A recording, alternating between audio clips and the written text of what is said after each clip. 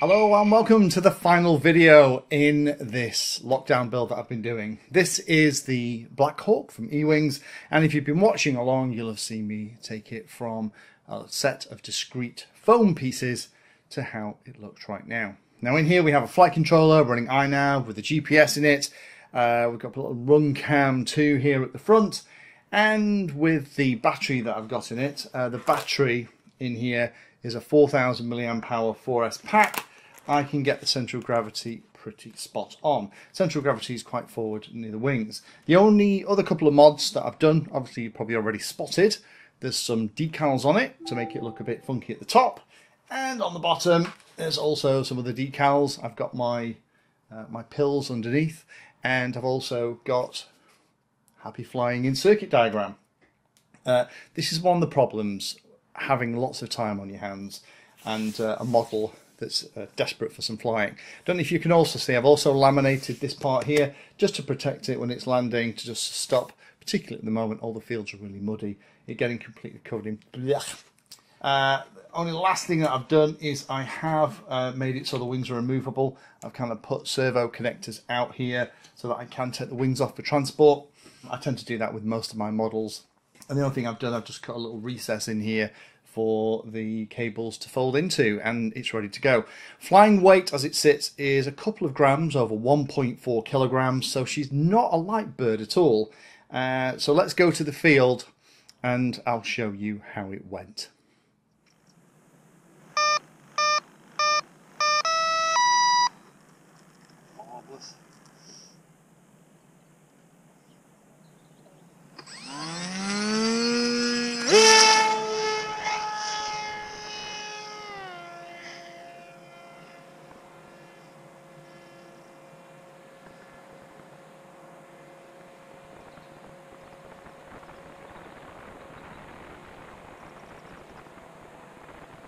Okay, it flies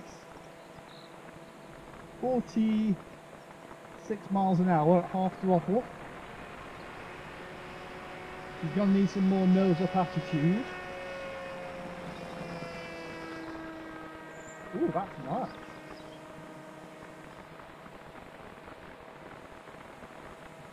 How's it looking? Looks good.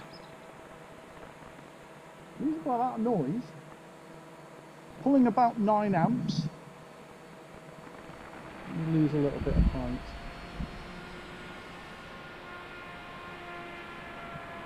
Oh, that looks great. Could you read the happy flying underneath? Not quite. Oh, I failed. That's not bad. That is not bad. Fast, isn't it? Yeah, shall we see what she does? Yeah. I still see it clearly. It's quite well lit up with the orange, isn't it? Yeah. Luckily we got the return to home arrow, so I know where we are. Right, ready for a blast. Here we go. Ready. Yeah, only about 71, 72. But I'm guessing that is because I've gone with a lower kV motor. I think if the bigger kV motor, because I'm only going for 1000, I think 12, 1300 may have been a slightly better bet. I'm only running at about 9 amps though, flying around. So I've only run 360 milliamps out the pack, and she's a 4000 milliamp hour pack. So this is, I tell you what, this is lovely.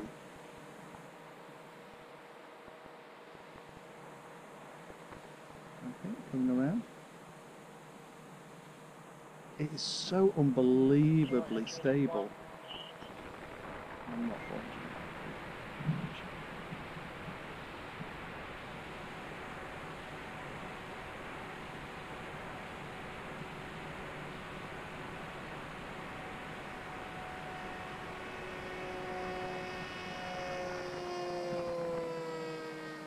Oh, that is nice.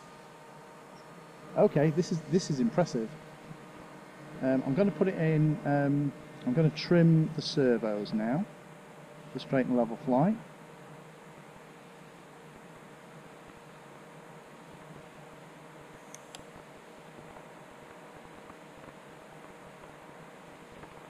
Okay, so that should be auto trim. I'll try it in manual mode, see what it does. Bring it back around. lovely. There's a lovely view up there as well. Coming back towards us. Manual. Okay, we're in manual.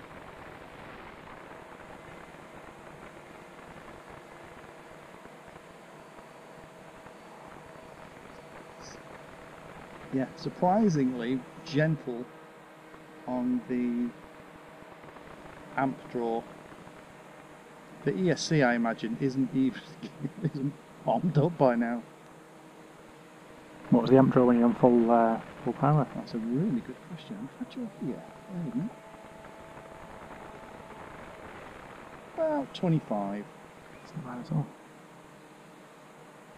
Down the road.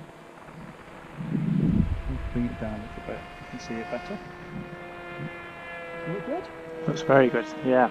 I do love the way that these models look with the forward swept wing and the full nose.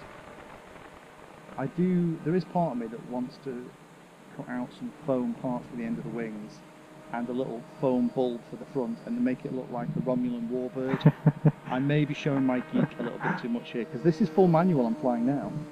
Yeah, it's nice and smooth, isn't it? Those orange winglets that you put on really help the orientation. Yeah? Yeah, I can see it really clearly. Awesome. Still haven't read the Happy Flying Underneath. Not quite yet, no. Maybe I need to get my eyes tested. I'm not sure. I think it is just I haven't done it big enough. Okay, back towards us.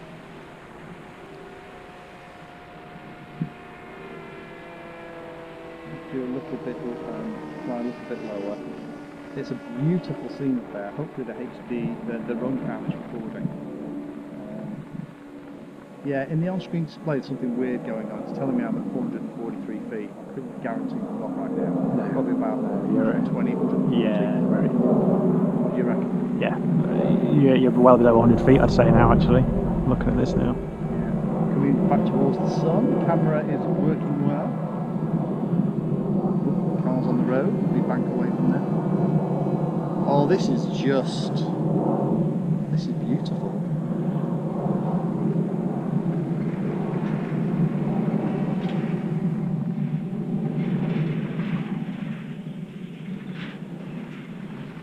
A roll. Yeah, horrible roll, but a roll. Actually, this is... Yeah, I think it works. What do you reckon, Adam? I think success. Success. Now I've got to land it. Shall I try and land it right in the thistles? I'm going to put it back into horizon.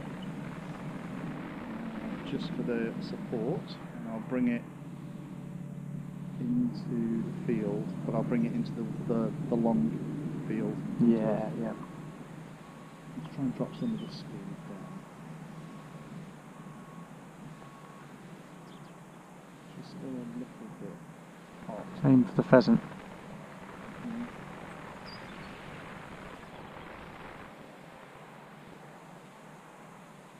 Okay.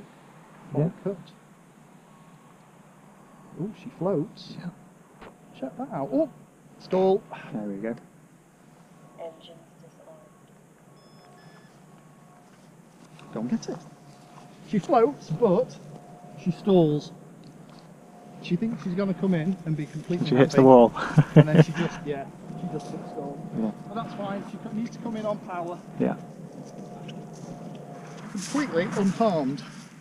So there it is. That was the maiden flight. I hope those of you that have watched along and kept me company over the past 3 or 4 weeks have enjoyed watching me put this together. I'll probably do a video in the coming week, or probably around before Christmas time, hopefully, about how I make these kind of things, just for those who are interested. You can kind of get lots of hobby grade vinyl cutters that are really good for A4 size. And all I did with this one was actually cut it in 2 pieces. Flying was one and Happy was one, and they fit on A4 beautifully. So that's how it all goes. Again, if you're brand new to iNav, then this probably wasn't the series for you. There's iNav for beginners. Put a link down below. That'll take you through every single step. But hopefully you've got a much better idea of how I build something like this, and particularly how it flew. Thank you for watching my video and watching right to the very end. If you want to find out what I'm currently working on, you can follow me on social media by searching for Painless360 in the usual places. If you'd like to become part of the inner circle, then you can become a Patreon. Details are in the description and you get lots of additional benefits. Check out the playlist section on the channel too. I organise all of my videos into playlists and it's called something like Introduction to or for Beginners. All of the content is aimed so that you can start at the very beginning and it teaches you that subject, starting with simple principles and moving up to teach you everything you need to know.